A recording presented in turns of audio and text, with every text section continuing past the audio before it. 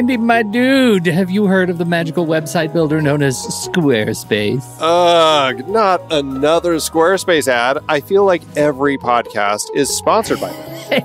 Hey, don't knock it till you try it. Yes, okay, it is overhyped, but actually it lives up to the hype. Squarespace is like a website fairy godmother. With a click of a button, your site transforms into a beautiful masterpiece. A website fairy godmother? That sounds interesting. What makes it so magical? Well, for starters, those slick templates make anyone look like a professional web designer. Pick one, customize the colors and fonts to match your brand, and voila. Plus, the drag-and-drop Fluid engine is so easy, your grandma could build a site on Squarespace. Well, she did knit me a lovely scarf last Christmas. Maybe website design is next. Exactly. And when you're ready to sell your Nana's handmade scarves online, Squarespace has built-in e-commerce. Add a store with one click. Get flexible payment options. Then watch those sales roll in.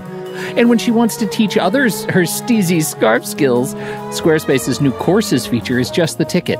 Nana can set up her curriculum and enrollments and payments in a snap and become the next e-knitting influencer. Oh, wow, you really sold me with the grandma angle. Sign me up for that free trial. Just go to thenextreel.com/Squarespace and transform your site into a beautiful Squarespace masterpiece. Well, thanks, Pete. Even though it's overhyped, Squarespace actually sounds perfect for Nana's site's needs. Appreciate the warning on the ads, though. I'll brace myself next time I listen to a podcast. Anytime. Let me know if you need any help getting that site up and running.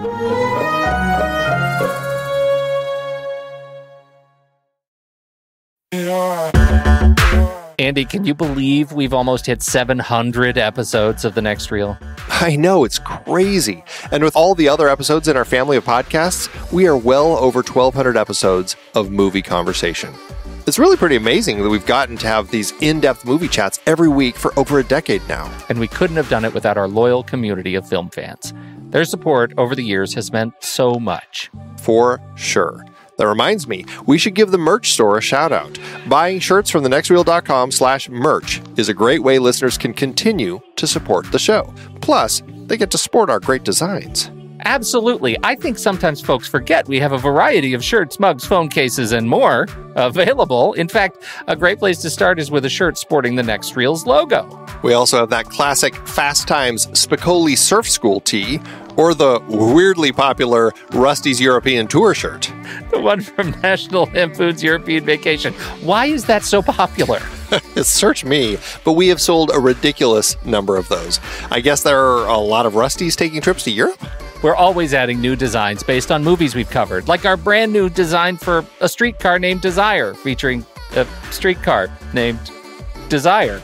So if you want to rep your love of TNR and films, head to thenextreel.com/merch. Every purchase helps us continue to have these weekly in-depth conversations. So visit thenextreel.com/merch today. And as always, thanks for listening and being a part of the Next Reel community.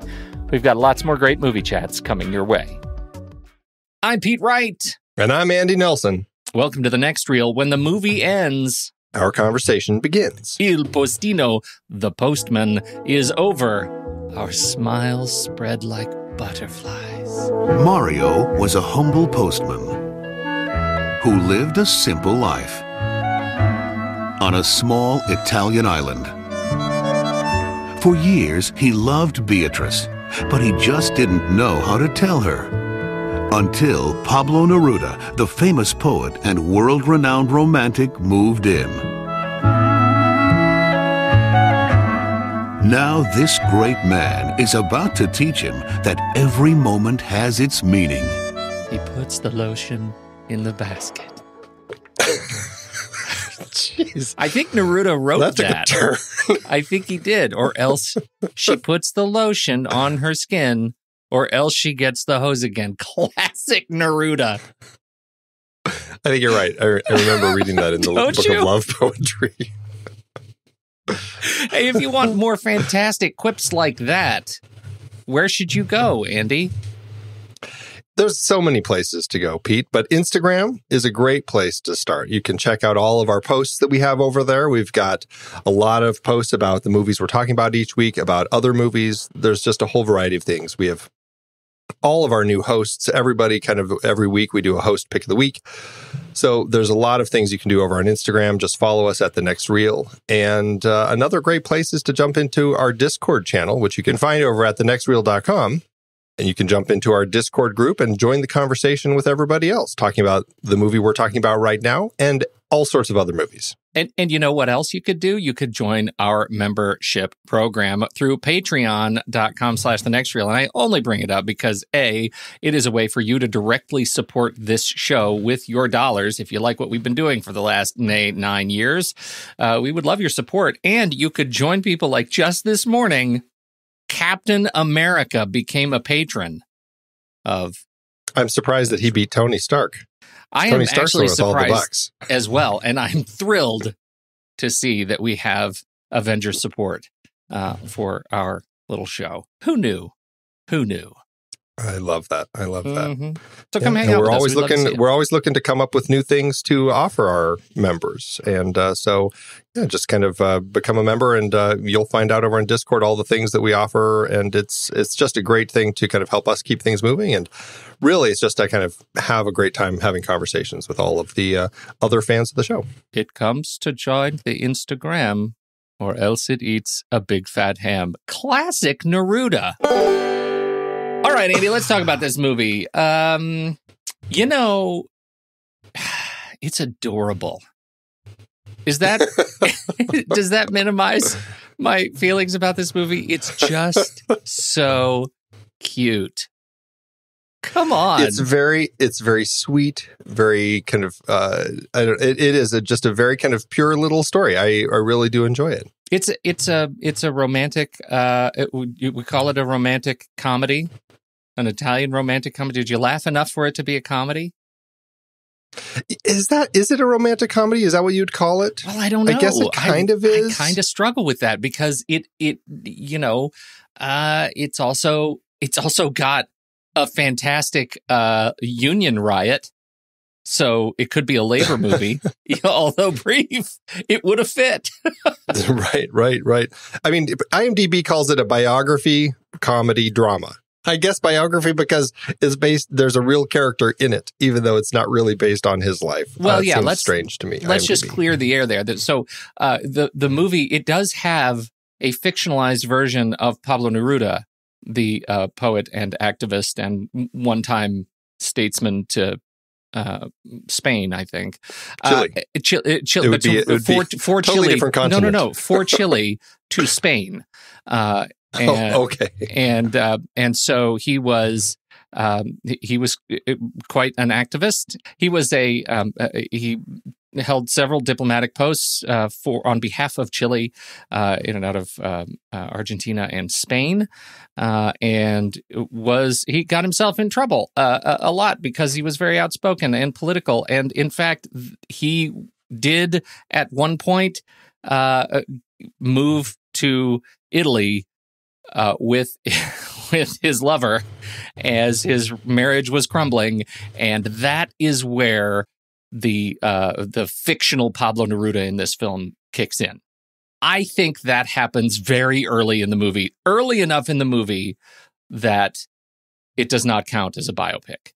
Yeah, I think it's a stretch to call it a biopic because it's not even about him. I mean, it's a fictionalized, and honestly, it's so fictionalized that if you talk to anyone who knows anything about Pablo Neruda, I'm not really one of them, but generally people who are will say, this is all bunk. Yeah. There's nothing here that really lines up with anything in Neruda's life. And so I think IMDb should pull biography off of the label for this particular film. Comedy drama, away. Sure.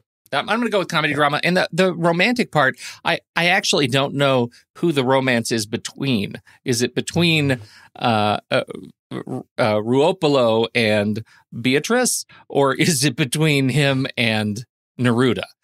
He's Don got Pablo. A serious Pablo crush in this movie. And it's delightful because he is dopey and charming and clumsy and just truly, truly lovable. And even more so after seeing the movie and then reading his story about how he, made the movie and his enthusiasm for the movie and his sad, sad end. Yeah, really tragic, very tragic. It's a thrill that he was able to kind of get this passion project off the ground, even if it essentially meant his death. It was a tragic story about Massimo Troisi, the actor and who plays Mario, and really kind of brought this project to life. Before we go too far down the story of Massimo and kind of the creation of this film, let's just kind of take a step back and look at some of these bigger questions about this particular series that we're in. We're looking at foreign language films nominated for Best Picture. It's been 21 years since the last foreign film was nominated for Best Picture, which was Cries and Whispers, which we talked about last week. It is now 95, and here we are, 94, and here we are with this film being nominated. Do you feel, okay, it's a weird question, but were there that many good English language films from 1973 to 1995 that no foreign films were good enough to be nominated? Were they just not as good? Or, and this is kind of, I don't think we'll be able to answer this. Was there a prevailing feeling in Hollywood, like, let's just focus on English movies? I don't know if there's a good answer for that, but I don't know. What are your thoughts? Well, I don't know. I think there is this sort of consistent and pervasive kind of Reagan-era geocentrism at work throughout the 80s, the kind of late 70s, 80s, and early 90s. And maybe that has something to do with it, sort of the cultural context. There's also, I think, an entertainment political context at work here where minimizing foreign films to their category is something that elevates sort of Hollywood productions, right? U.S. productions. And, I think there was more of a sense during that period of like, let's celebrate what we have made, right? Let's make this about us. And also, let's not forget Cries and Whispers was a tough watch. Maybe everyone was just plumb hungover from having picked an incredibly depressing film. They just took a 20-year break. we need to step back from these Bergman sorts of movies. Then that Il Postino is adorable and sort of just fluffy and just sort of celebrating the joy of love and kind of substance light. Is I wonder, and I actually wrote in my notes, how much does adorable count toward awardable? And I wonder if we're going to be talking about that again, that there is this sense of, this is so cute and I don't have to work very hard at it. And that must mean it's great. Well, it makes me feel so good. Two things that I think that brings me to. One, we're absolutely going to have to start talking about Miramax, which we'll get into that for sure. Two, in context of Best Picture, what does it really mean for that award? Does it make sense for these smaller films like this? And it happens all the time. It's not like some obscure thing that this film happened to be this small film that got nominated. It certainly picked up in the 90s into the 2000s as we started seeing some, there was always kind of like the token indie film thrown in that was like something that really caught people's hearts. But was it Best Picture? It's like, what does it mean to be a Best Picture? I think it's fine, I guess, for a small film to be noticed, but there need to be more to it to say, hey, this is actually a Best Picture, not just Best Script, not just Best Performances, Best Direction. What is it to really mean Best Picture? Yeah, and that's a great question. And I don't know that you can actually answer that question unless you talk about it in the context of the other films that it's nominated against. Do you want to just run through the list quickly and we'll talk about the award standing later? The films nominated for Best Picture this year were Apollo 13, Babe, Braveheart, which won, and Sense and Sensibility, along with this. Mm-hmm. This film did not get nominated for Best Foreign Language Film because Italy submitted a different film, which was called The Star Maker. Giuseppe Tornatore directed that film. He had a big splash with Cinema Paradiso a few years before, and my hunch is that they felt like, let's get him in again, even though The Star Maker was, I didn't think, a great film. Antonia's Line won Best Foreign Language Film. All Things Fair, Dust of Life, and O Quatrilio were the other nominees for Best Foreign Language Film. Not a very strong lineup of foreign language films this particular year. And let me just run a few other films that came out this year. 7, 12 Monkeys, Toy Story, Dead Man Walking, Leaving Las Vegas, Heat, The American President, Get Shorty, Before Sunrise, Casino, My Family, Mi Familia. There's another film with an English-Spanish title. The City of Lost Children, Nixon, Richard III, Mighty Aphrodite. Yeah. Strong year. A lot of strong films. Right. This is the film that was the little film that snuck into the best picture. And I guess you could argue Babe also. Yeah. Kind of, the kind of obscure thing getting nominated. So I don't know. I mean, I struggle with the idea of Best Picture and what it really means. And I think this is why a lot of people become really frustrated with the Oscars and with awards in general, because it's less about what's really the best picture of the year. What's the film that's actually going to still be remembered 20 years down the road? Instead, it becomes which film had the most marketing behind it in that particular year, the money to kind of push for those awards nominations and wins. And I think that's the thing that people really get frustrated with. Well, and to confuse voters, right? I mean, and this film is a great example of that. That is, this one is simple and small and cute and wonderful. And there are so many other great, heavy, big films that they just don't know what to do. And this one stands out like a bright, shining light. And so it's easy to vote for this one, I think. And also you kind of if I put myself in the head of like a voter having seen all those movies, I think, this is going to be my statement vote. This was such a great film and has so much heart. I'm going to vote to this. I'm going to make a statement. I'm going to, tell people I voted for the small movie.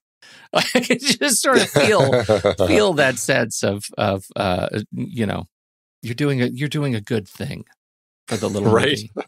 And I think we sort of buried the lead a little bit about Massimo. Do you think his story, right, losing his life after post-production, suffering through his heart condition during the production of the film, right? Do you think that story then plays into the kind of economics of award choice? I absolutely do. And I think that's the sort of thing that now I guess we may as well talk about Miramax and the marketing machine behind them, that they really started pushing right around this time. I mean, Miramax really started in the 70s. I think 1980, they really started distributing films. And a lot of what they latched onto was foreign films that they would acquire to kind of rework a little bit to fit American sensibilities and the audiences. That's really kind of how they started. And they continued that even after Disney purchased them in the early 90s, like right before all of this.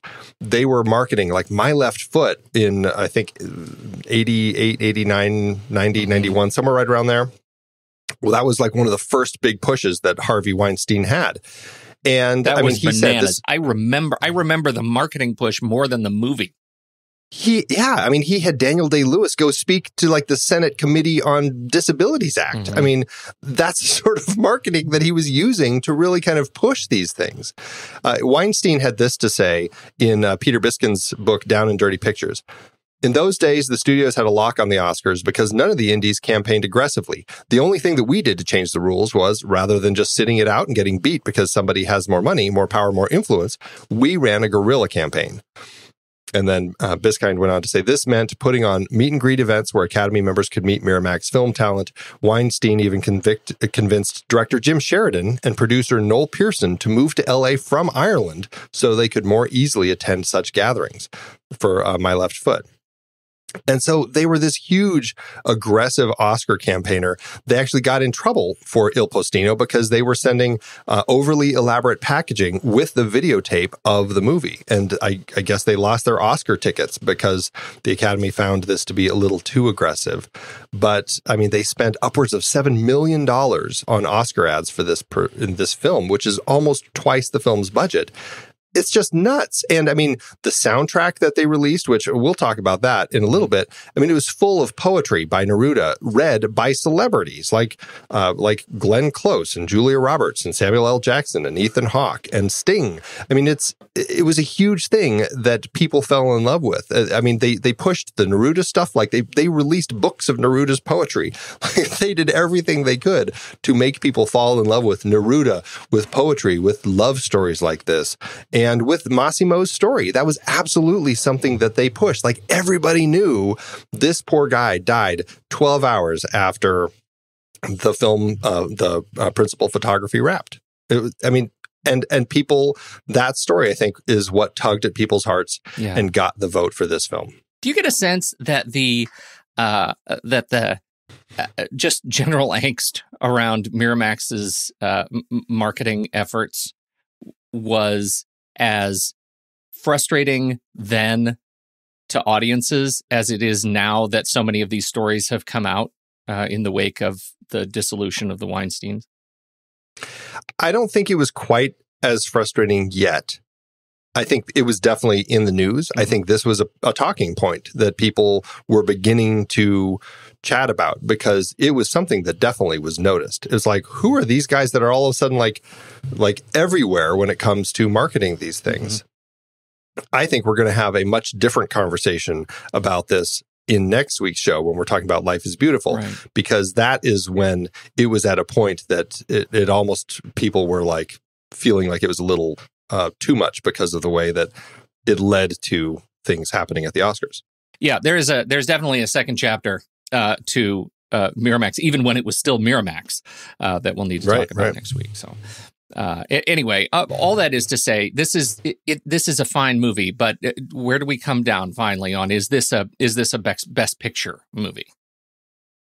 You know, I love the poetry. I totally fell in love with this film when I saw it. I loved it introduced me to Pablo Neruda and what he had written. The film is just sumptuous and just kind of very sweet. Like you've said, it's adorable. There's this passion to it. I don't think it's best picture quality. I think that it's a fine film. I enjoy it, but I think there are far better films that should have been nominated. I would say if you look at the lineup for Best Foreign Language Film, I watched all of those in preparation for this as well. Antonio's line, I liked that one. Dust of Life, I think it's kind of an important film. U Quatrillo, that was a really interesting one. Drop All Things Fair and drop The Star Maker off of the list. Just, not films that should be on there. Put this film on there. Put The City of Lost Children on there. Mm-hmm. Both of those films are far more worth it being put on the Best Foreign Language Film than as Best Picture. So that would be what I would, my rewrite of history. Talking about the film itself, it has this sweet little fable kind of love story vibe to it. Talking about Troisi's character, right, as the postman, there is a sense of wonder that he brings to this character. He doesn't want to be the fisherman's son. He doesn't want to take up his dad's role. He wants to do something with more meaning in his life. And so he just goes out and he tries to find a job. And he gets the job of being a postman, a postal delivery worker for the one house in this area, which is Neruda's house. Bring Neruda his fan mail. Neruda has just landed here. Bring him his fan mail. And over the course of this relationship, our hero here discovers that he wants to be a poet. And he makes a dramatic, nay, overnight transition from being the kind of schleppy doofus to having an incredible way with words. This is a superhero origin story of the ages for poets because he's great. I fell in love with him from his poetry. Beatrice never had a chance. Right.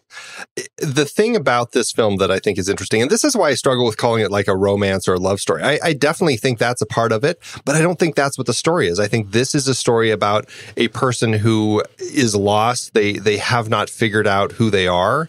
It's like they're unmolded clay.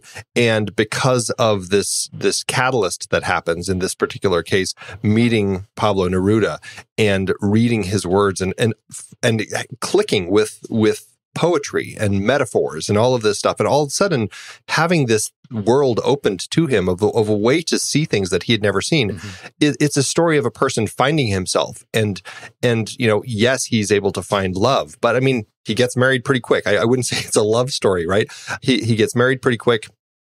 He has a kid, like he's got his own life, but it's really about finding that passion within your life. And that's what it is. I mean, he is able to start standing up to this, I guess you would say, fairly corrupt politician who's kind of running the island, and becomes an outspoken, I don't know if he's quite an activist in the communist circles, but he certainly is one who goes to the rallies and is there to read poetry, his own poetry at one of these rallies when he's killed in police, I guess a police attack. Yeah. I don't know what you would call it, but yeah. I feel like it's a story about finding yourself, and through these words that Neruda wrote. And Neruda, I think it's important that he was the one who was picked because he is a poet who wrote amazing love stories, but also was a very political figure. He was in the communist circles, and he wrote just as much in those circles as he did about love. Exactly. In so many ways. And this is like the traditional Shazam story, right? It's like Mario says Shazam and becomes Pablo Neruda. That would be a story. It is Neruda becomes the vessel for unlocking the true identity of our hero, right? I mean, that's the transformation we're looking at, and that's why in the beginning I said it's a little bit confusing when you watch this because there is this traditional like sort of lusty love story that Mario wants to get with Beatrice, but also his true attention and the most of the narrative of the story. We know how the sort of traditional romance is going to play out. Like you say, it happens pretty quickly. That we have this sort of threshold guardian in the auntie who is delightful, who says, if he has any more words for my niece, I'm going to shoot him.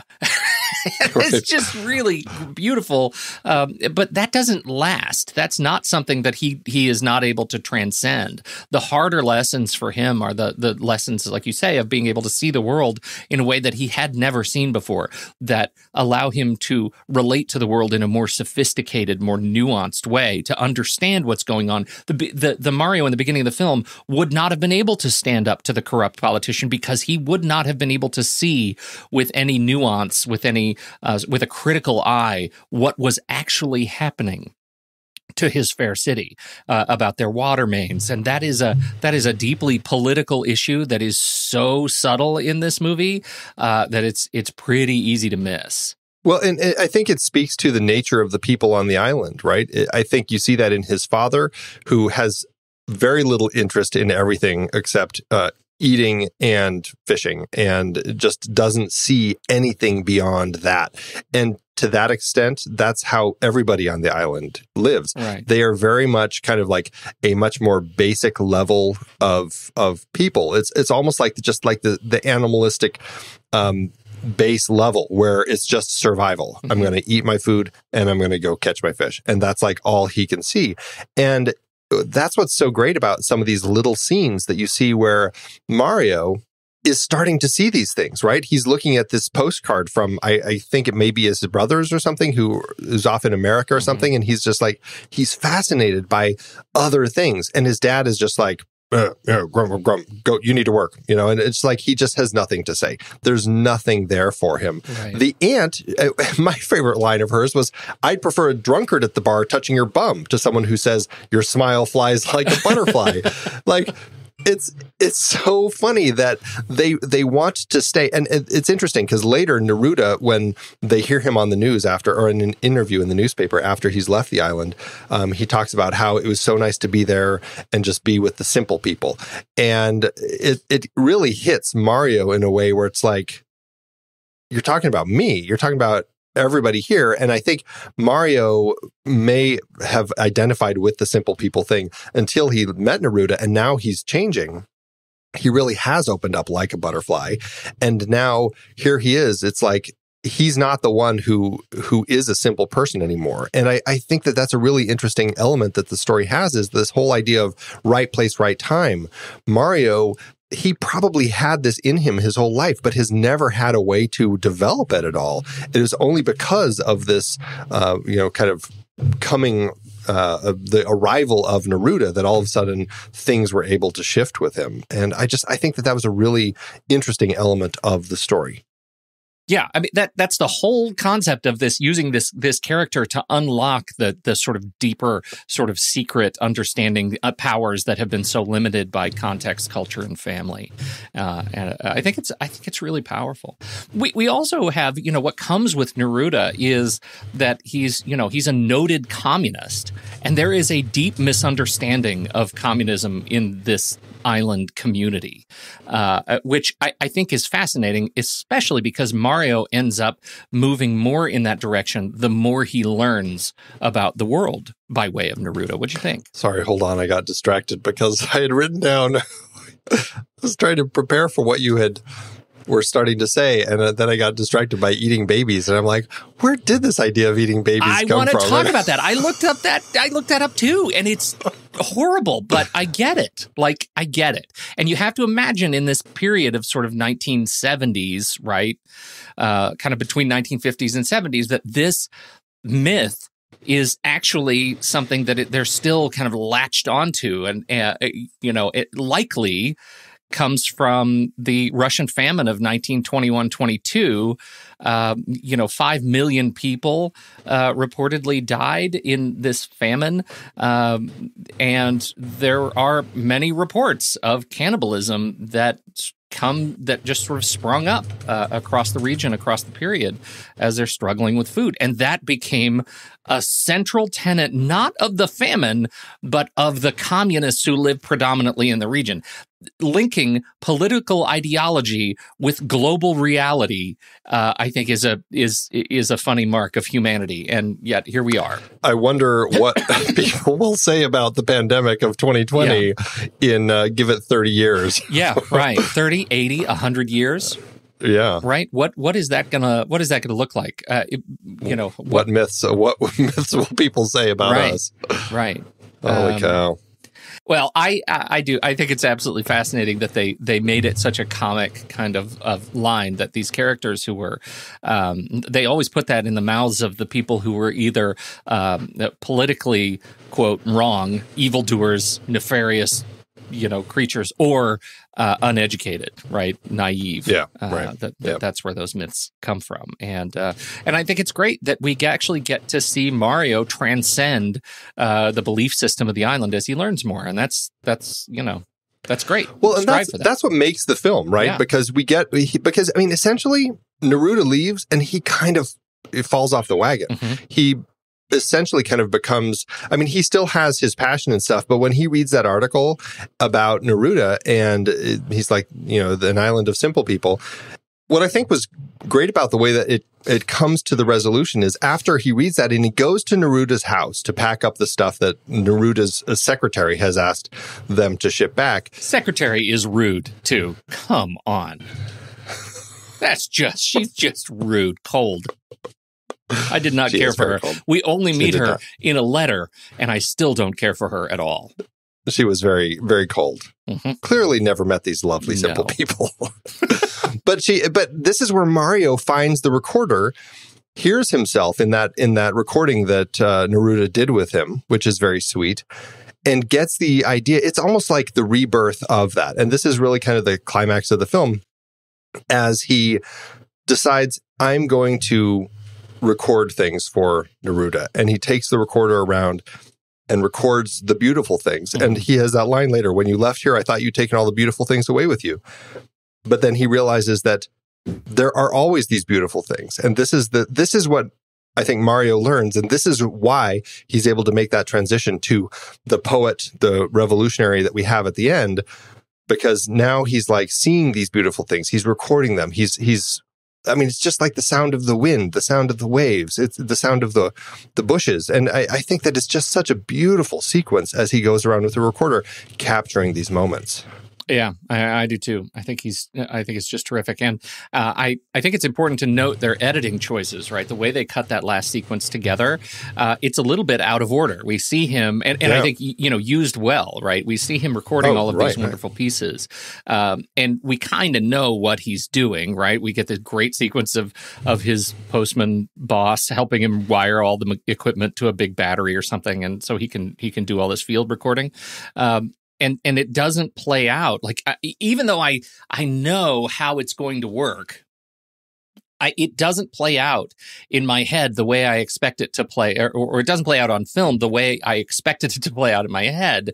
It's all kind of backwards, and the reward is stronger as a result of it. Right, the act of watching Neruda listen to this, finding that Mario has actually been killed by, his efforts to be a voice of growth and change and of the party, I think is really powerful. It also brings us back to kind of the purity of Neruda that we got to know in the beginning, right? That he's fallen off the wagon, and all we know is, the stories of Neruda, ignoring the fact that he was with these people for so long.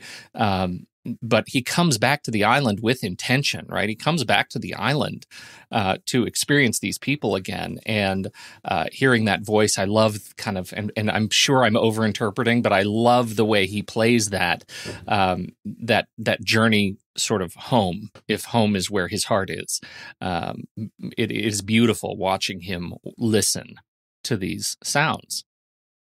It's reconnecting with that experience, but it's also it's also realizing that he has made this big change in this particular person, right? Mm-hmm. And it's like he's responsible. It's like that moment where he realizes this journey I had that I didn't think too much of clearly had big impact on you, and it's changed your life, and it's pushed you into something. And I just feel like the last moments of the film we have with Don Pablo as he's standing down there on the beach looking out into the sea, and you just get these shots of, kind of a closer shot and then just a really wide shot where he's just this little dot on the shore. I just felt like, this was that moment of realization where it's like, I've changed this person's life. There's been something of me here that I didn't realize was here. But I don't know. I felt like there was just this powerful moment there, and I love the way that our actor played it. And I'm totally blanking on his name right now. Philippe Noiret. Is that how? If that's how you want to say it. These French names, man. Okay, so let's talk then just a little bit about getting it made, can we? Yeah, I already mentioned this was really a passion project for Massimo Troisi. He had bought the rights to this book, which was itself an adaptation by the filmmaker from a 1983 film called Burning Patience, which is title. Burning Patience is a quotation from Neruda quoting Rimbaud, "At dawn, armed with a burning patience, we shall enter the splendid cities." The story is essentially a similar thing, except in that particular film and subsequent book, it all takes place in Chile. It takes place in an island off Chile. Instead of the postman being a 40-year-old man, it's a teenager. And so it's definitely a little different. But Massimo had been passionate about this story since the early 80s. And then he'd been an Italian actor for quite a while, very popular. He had kind of been in an Italian version of Saturday Night Live in the 70s. A bunch of movies, very humorous. In fact, he's like Chevy Chase. He's like a Chevy Chase, right? He was in a movie with Roberto Benigni, who we're talking about next week, a very popular film, just a very kind of funny guy. And so it was a kind of a little bit of a shift. I mean, I'd say less Chevy Chase, more Steve Martin, maybe. Yeah. That's better. Yeah. And so, but he always had poor health. He had rheumatism as a kid, and that his heart was just really weak. And so he wanted to make this film, but he knew he was like, I'm not quite sure I can hold up. And so he talked to Michael Radford. He'd seen his film Another Time, Another Place, and said, this might be a guy to co-direct it with me, or at least help me with it. He asked Radford, he sent him the script, and Radford didn't like it, but he loved Troisi's passion. And so he ended up rewriting the script with what's her name? Anna Pavignano? Mm-hmm. who was Massimo Troisi's ex-girlfriend. Can you imagine? I don't know how that ended up happening. I'm very curious.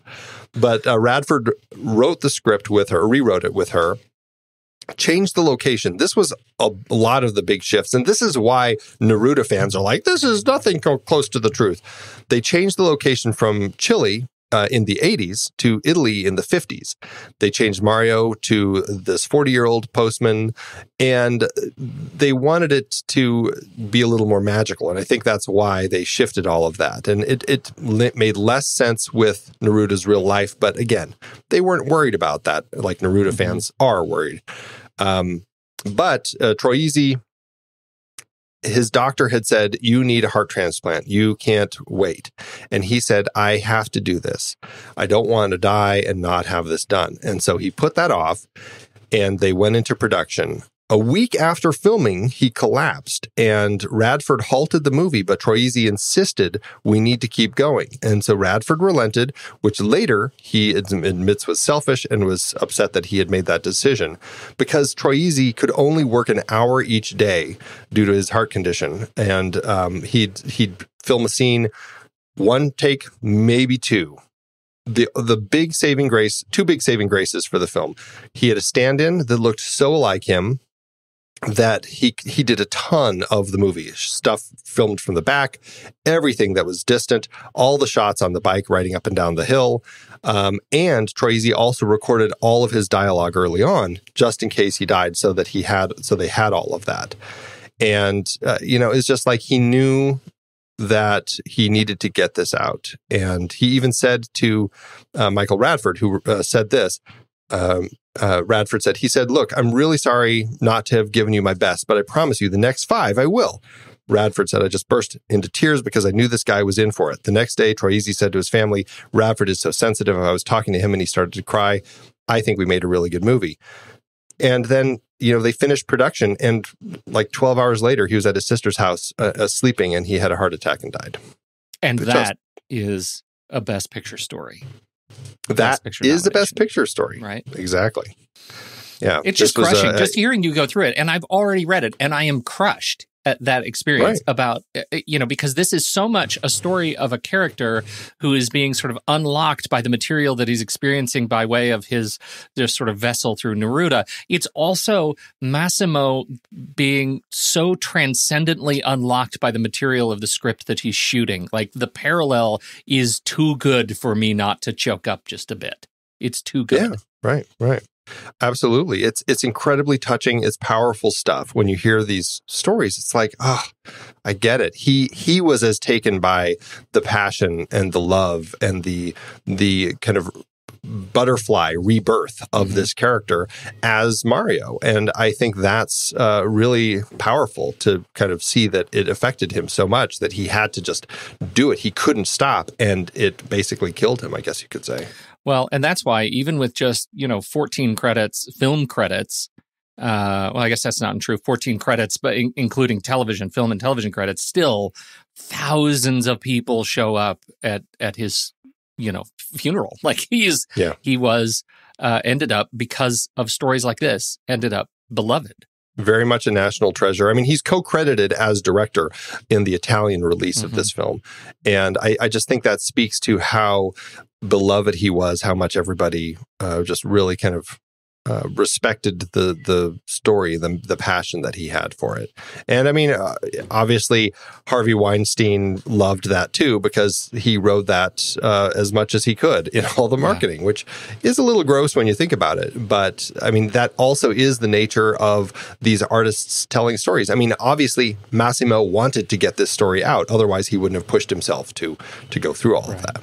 Michael Radford, a British director, Philippe Noiret, a French actor, a lot of other Italian people. It very much was kind of a love of a variety of people. Michael Radford, though, he's a director. I mean, I don't know much of him other than 1984. Like, I've never seen Another Time, Another Place. Have you seen much of his?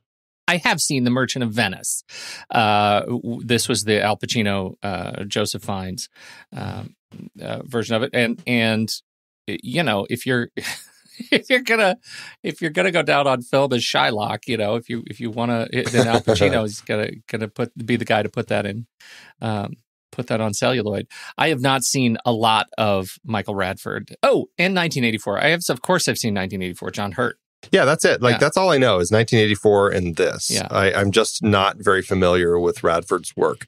I know he's a British filmmaker, but he was born in India, and I just don't know much about him. And it's interesting because a film like this, it didn't give him a huge directing, he didn't do a whole lot after this. His next film wasn't for 4 more years. And it was a film called Bee Monkey, which I am also very unfamiliar with. It doesn't look like The Merchant of Venice. It hasn't quite crested the 6-star rule. No, it has not.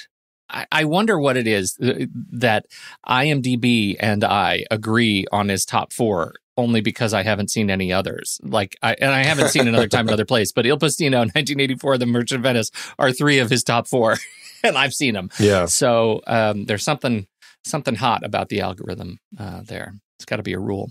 Well, and it's just, he's got so few films, and nothing that stands out. So it's interesting to see a director like him who takes on a project like this. I just feel like he was there to direct the film only because Troisi couldn't. And because Troisi liked what he did in Another Time, Another Place. Mm-hmm. Otherwise, I just don't have a sense that there's much here that Radford did. Yeah. Well, and I wonder, I feel like I have no sense of Radford as as any sort of auteur, right? I don't have any memory of anything. What would the parallel be between Venice and this one? I don't feel it. I am curious to see Flawless, though, right? This sort of pre-Christopher Nolan Michael Caine. I have memories of him, but it's all been washed away since he started working with Christopher Nolan. So I think that would be an interesting watch. I sort of can't believe I haven't seen it. It's kind of right up my alley. Yeah, Demi Moore, Michael Caine. This was definitely kind of in a period where I think Demi was not doing as much, more focused on motherhood, and so I don't know. I don't know. I was thinking it was a different Flawless, but yeah. What do you think of Noire? I love Noire, and you know what? It's such a great casting because he carries the Neruda look too. He sort of nails it, and the performance is fantastic. I love watching him dance with this woman that he's living with. That we know only by Wikipedia is his reportedly is the woman he was having an affair with, as his marriage is crumbling apart elsewhere. This is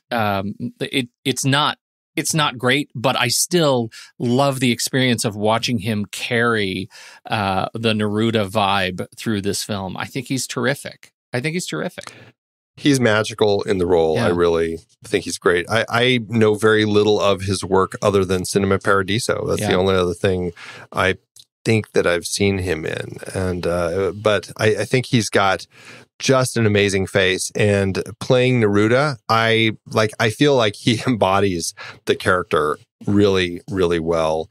And I think that, the only other, I've only seen Neruda on film twice, I think, this, and then the Pablo Larraín film, Neruda. Mm-hmm.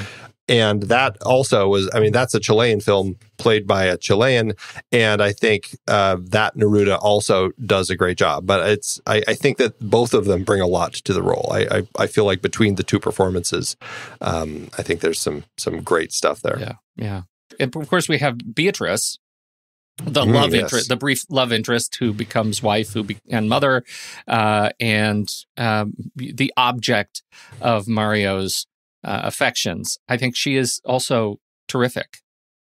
She's great. She does a solid job here. I don't think it's a huge role, but I think there's enough of her presence there that she stands out as somebody very interesting.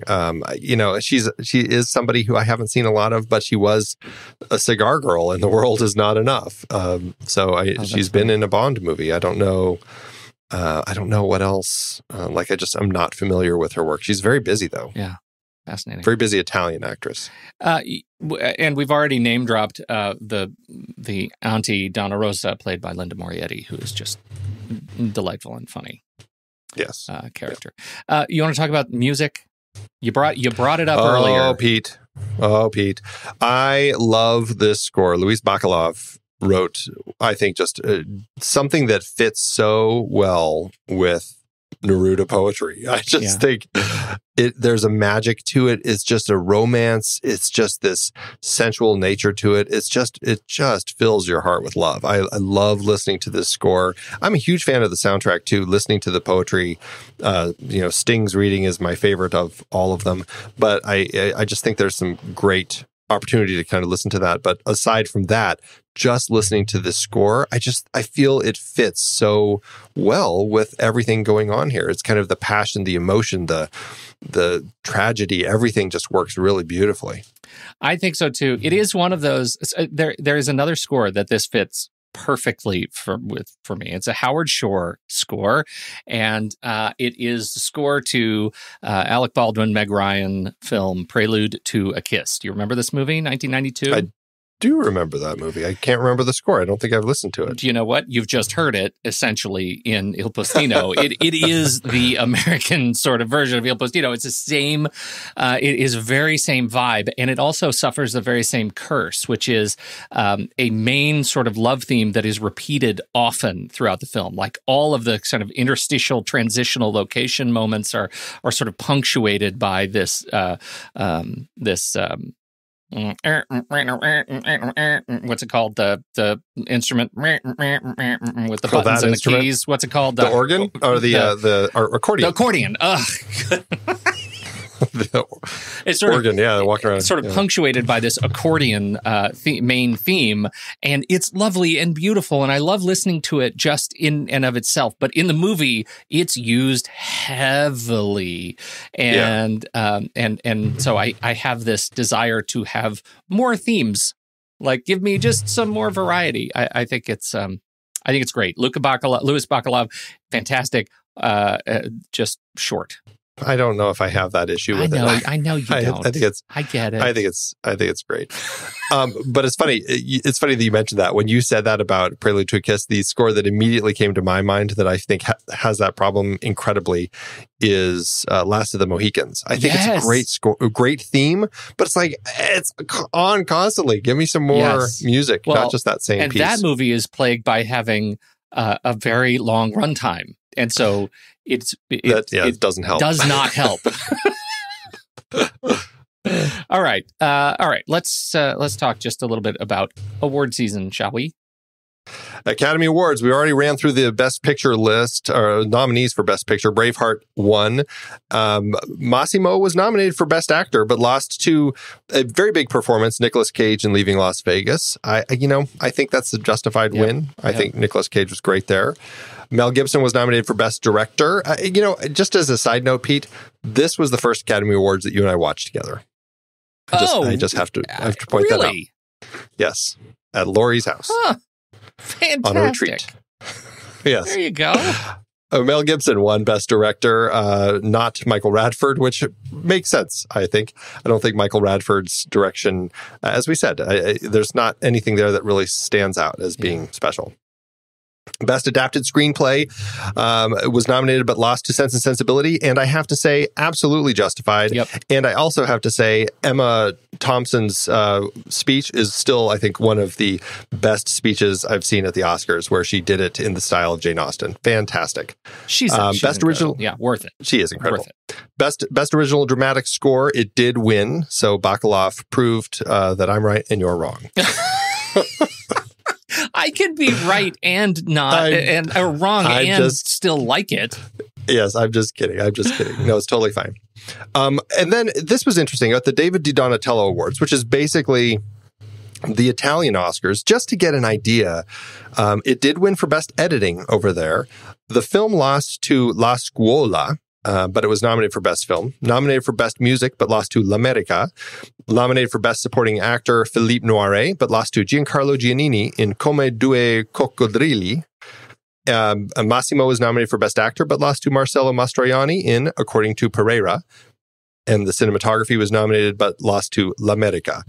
And I it makes me wonder if they're also like, it's a good film, but it's not the best film. Mm-hmm. It's not the best performance, but man, that editing, I don't know what to think of there. All right. Well, how then did all of this notoriety and marketing help at the box office? Well, Radford's film cost $3 million to make, which is about $5.2 million in today's dollars. The film first had its release in Italy on September 22nd, 1994, before coming to the States. Miramax released the film domestically and as such put a lot of marketing into it, as we've said. The film was released June 16th, 95, opposite Batman Forever, Pocahontas, and The Incredibly True Adventures of Two Girls in Love. Guess which movie was number one? Not this one. But for a film that only opened on 10 screens versus Batman's 2,842, this film did well for itself, coming in spot 13. And if you look at the weekend average, it came in spot 2, right behind Batman Forever. So there. Wow. That's right, Miramax. Anyway, the film went on to earn $21.8 million domestically and another $50,000 internationally, giving it an adjusted gross of almost $37.9 million in today's dollars, which made it the highest-grossing foreign film in the U.S. at the time. That leaves it with an adjusted profit per finished minute of almost $303,000. Wow. But if you take out the $7 million that Miramax spent on its Oscar campaign, probably in the red. Not as good. Fascinating. That is really interesting. Yeah. 10 screens. Oof. Well, delightful. I think it's a delightful movie. I'm super thrilled that we have it available to us in the series, and it's a welcome reprieve from last week, Bergman. Indeed it is. I think no cries, no whispers in this one. No cries, no whispers. Please, I think we should take it to the mat. Let's do it. Head over to flickchart.com/thenextreel. You'll see all the movies we've talked about on this very show. If you swipe over in your show notes and you tap the word Flickchart, you'll be taken straight to this movie in the Flickchart catalog where you can add it to your list and see how it stacks up against ours. All right, first up we have Il Postino, the Postman, versus the Birdcage. I will take the Postman. Yeah, I will too. The Postman or Time Crimes? Time Crimes. Oh, Time Crimes. The Postman or Night of the Living Dead? Night of the Living Dead. Night of the Living Dead, indeed. The Postman or In the Mood for Love? In the Mood for Love. In the Mood for Love. The Postman or Dark City? Dark City. Dark City. The Postman or The Departed? The Departed. Weird. The Departed. The Postman or The Natural? The Natural. The Natural. I'm surprised you had to pause and think there. I know. The Postman or High Noon? High Noon.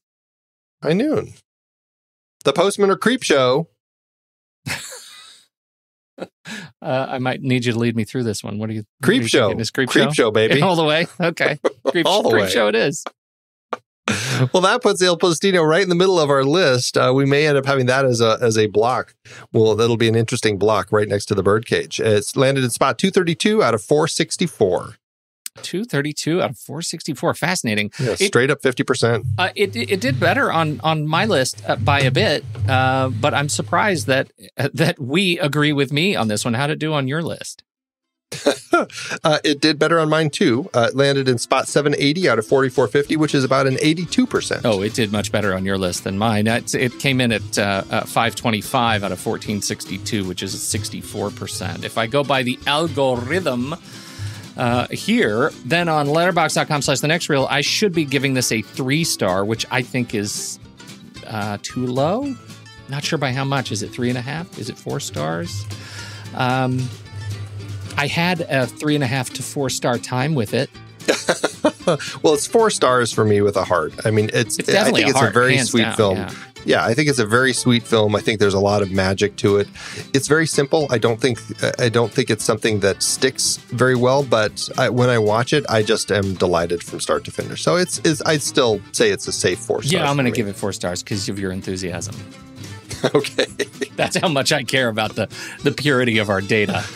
That's right. All right. Fantastic. So that is Il Postino, the Postman. Where do we go from here? Well, we're going to be riding the 90s Miramax train right into 1997. We're going to be looking at Life is Beautiful, La Vita è Bella. Roberto Benigni's film has become kind of controversial. I'm really curious to revisit that one and chat about it with you because there's a lot to chat about with that one. I am. Are we going to do that bonus episode where we talk for an hour about his experience at the Oscars? I just feel like I think we could just do a. I'd like to do recording of that and just release it on its own as its own episode. We're going to do a movies by minute episode mini series where we do 1 minute for each minute of Benigni's Oscar experience. It's going to be amazing, amazing. Absolutely. When the movie ends, the conversation begins.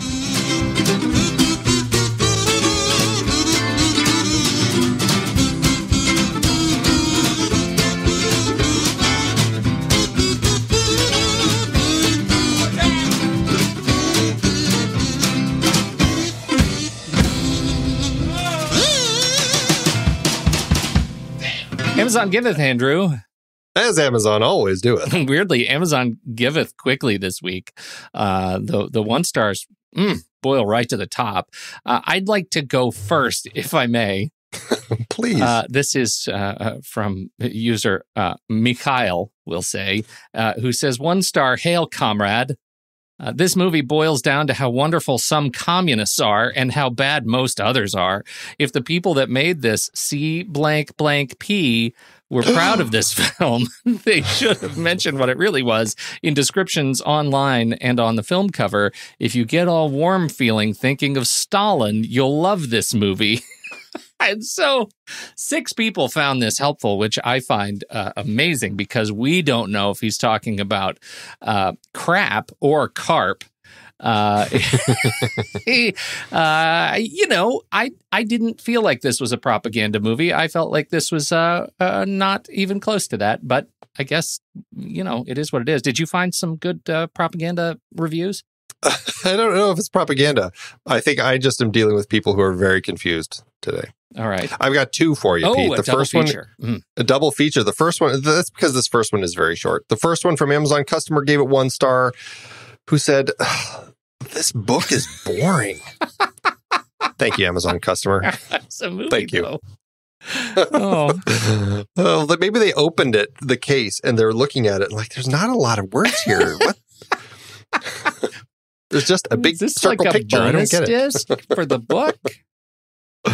The second one is from Trip17, who had this to say, 1 star. The only reason I'm giving 1 star is the freaking price of this DVD. Can someone please explain to me how this DVD is priced $731.26? Was it a typo? I realize the movie is fantastic, but unless the disc itself is made of solid gold, I find it hard to believe that this is being priced at almost $1,000, and no one has mentioned that in the reviews. Are people actually paying these exorbitant amounts for classic DVDs these days? I think not. I want to buy the DVD, but for a regular price, like $15 to $20 max. Anyone have any pointers about this? Thanks. Wow. I just want to buy it at that price just to feel what that'd be like. What would that be like? Especially because like the other format that isn't DVD is audio cassette, and the audio cassette version is $102.55. Why would you buy that? Solid gold, Andy? Baby. Solid gold. Anyway, thanks, Amazon.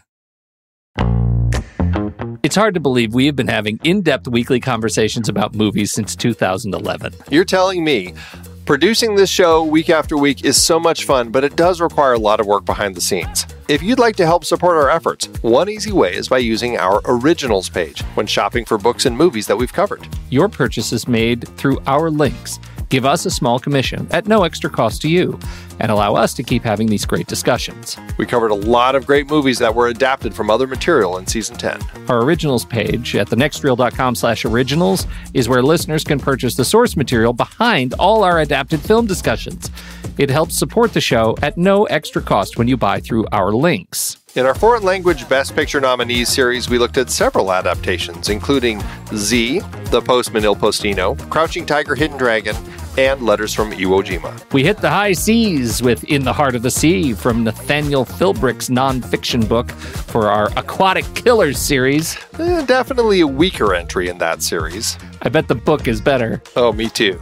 Member bonus episodes featured adaptations like Gone Girl, The Russia House, Ivanhoe, The Hot Rock, The Big Heat, and Naked Lunch. Oliver Stone brought not just original stories, but also adaptations like Conan the Barbarian, Scarface, Year of the Dragon, 8 Million Ways to Die, Talk Radio, and Born on the 4th of July. Mary Herron's disturbingly insightful American Psycho was adapted from the Bret Easton Ellis book. You like Huey Lewis in the News? Oh my God, it even has a watermark. And of course, more Stephen King with The Mist, The Green Mile, and The Shawshank Redemption for our King a la Darabont series. Find links to all of these books and more adapted films on our originals page. That's thenextreel.com/originals. Every purchase supports our show. Get the full list of books that we've talked about and start your next read today at thenextreel.com/originals.